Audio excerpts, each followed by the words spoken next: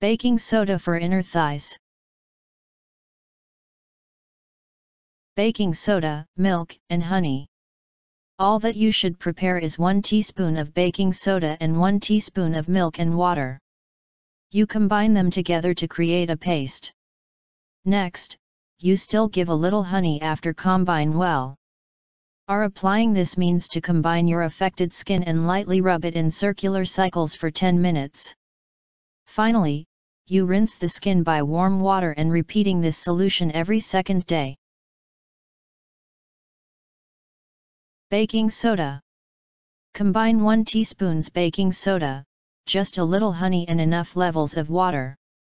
Use the paste on impacted quantity and lightly massage for couple of minutes.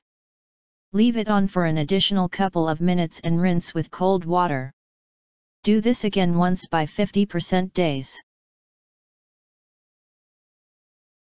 Baking soda plus milk paste.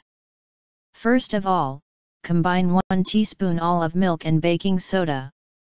You may also then add honey for this paste and completely stir till well blended.